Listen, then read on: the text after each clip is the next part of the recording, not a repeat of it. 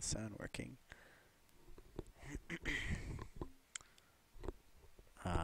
Hello, this is Andrew, or Andre Leducer.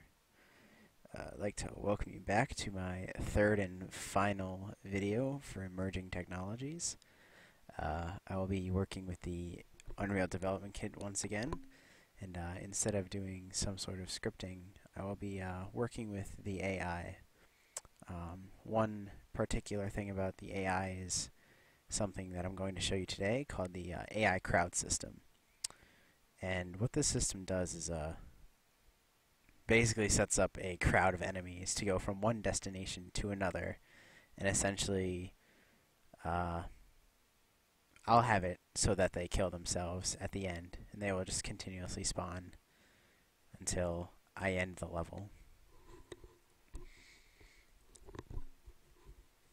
Oh, great, ambiguous packaging.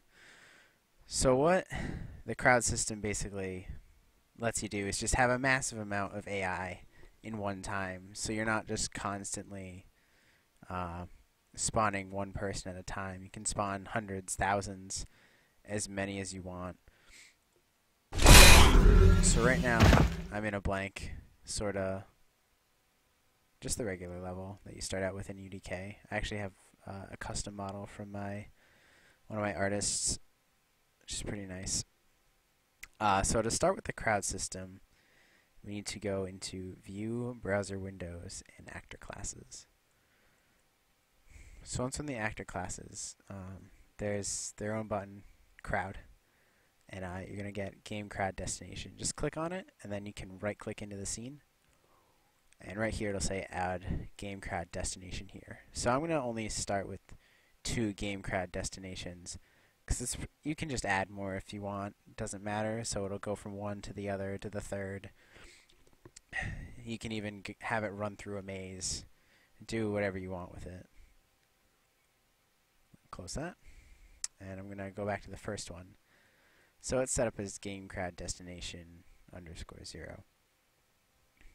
So what I'm going to change in the Game Crowd Destination properties is the next destination. Right now it's not set at anything, but what I can do is add new item, and under none I can type in Game Crowd Destination _1, and it'll link it.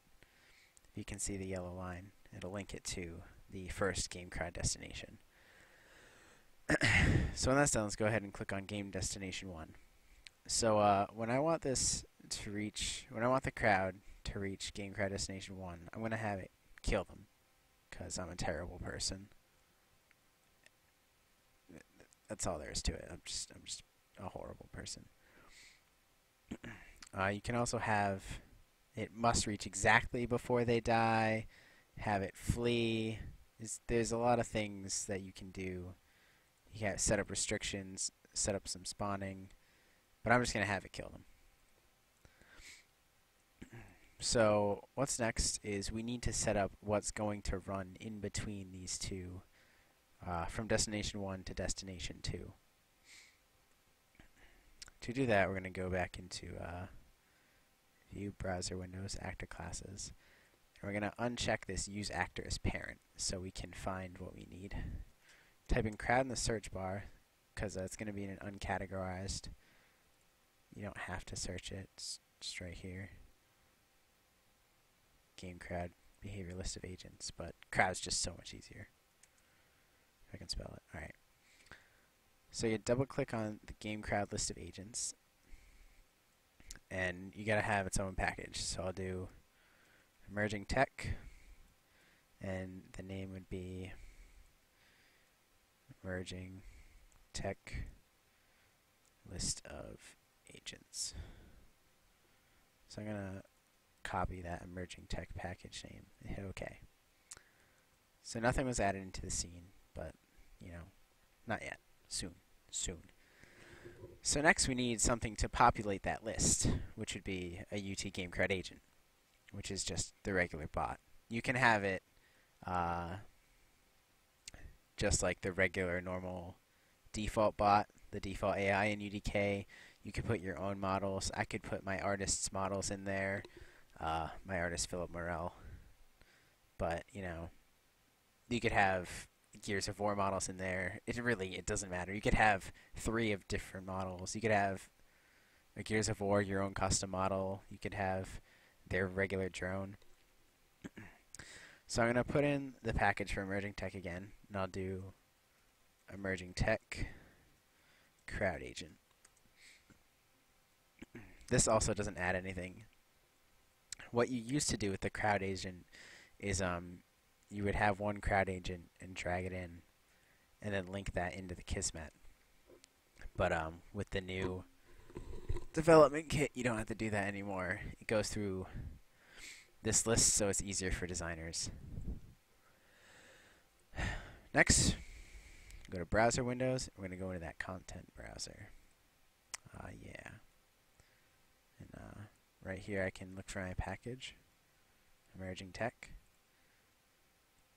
And here we go, crowd agents.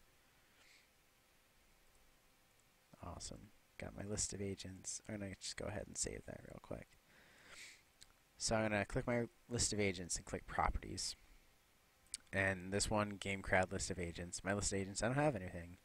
So I'm going to add a new item. And see agent archetype. And that's what we added with the crowd agent into our package. So I'm just going to click on crowd agent and hit use selected object. So it's set into there, all nice and beautiful. Save that. So now I'm going to go to View, Unreal Kismet. I'm going to add a couple things here so we can start setting up our sweet crowd control. So right click, new event, level loaded. Right click, new action, crowd, UT crowd spawner. And what you're going to want to do is click your first little node, game crowd destination, and then right click the Kismet and hit new object var using that game crowd destination. And everything wants to not work right now. Okay. Beautiful. Move that down a bit. Why is it? Relax. It's okay. Thank you. Stop. Alright. So we're going to connect spawn point to game crowd destination 1, because that's the spawn point of our models. And loaded invisible, connect to start. That's it. That's the only Kismet. It's awesome. So our final piece is to add to the UT crowd spawner this list of agents that we created. So under here for crowd agent list, I'm just going to go ahead and, since I clicked it here, I can just go ahead and click this and it'll add it immediately.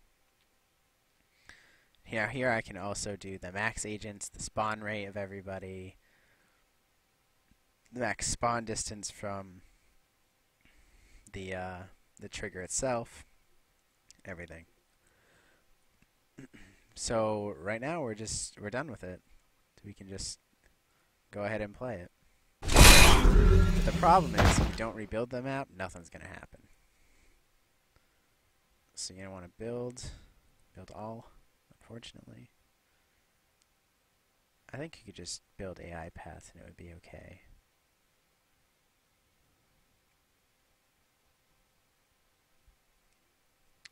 Hoped everyone had a good quarter. Wasn't bad for me. Hate building late mass.